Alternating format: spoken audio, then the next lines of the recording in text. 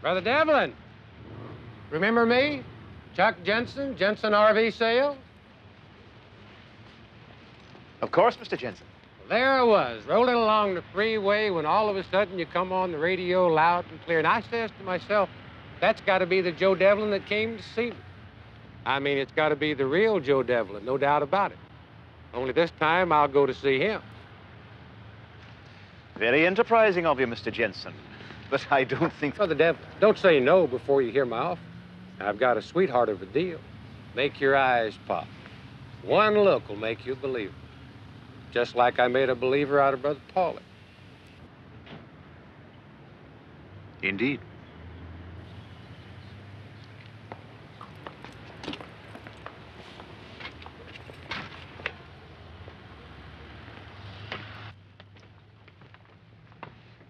Why don't you just sit right down here, Brother Devlin, and make yourself comfortable?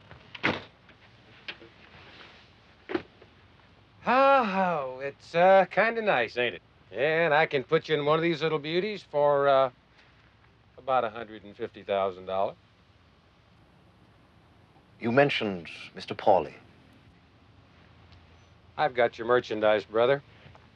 I was going to deliver to Paulie, but wouldn't you know, he turned up dead. Yes.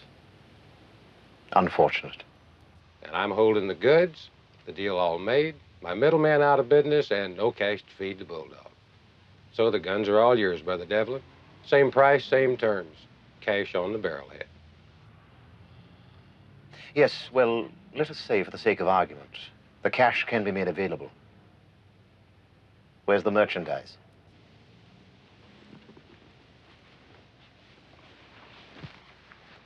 You're sitting on it.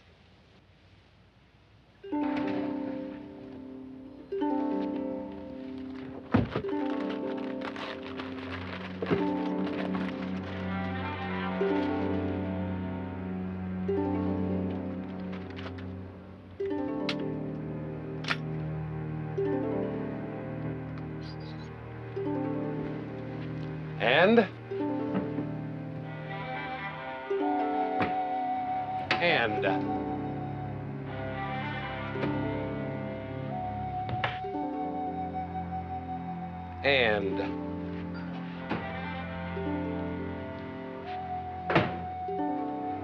it's going to be a pleasure to do business with you, Brother Devlin. Just one more thing.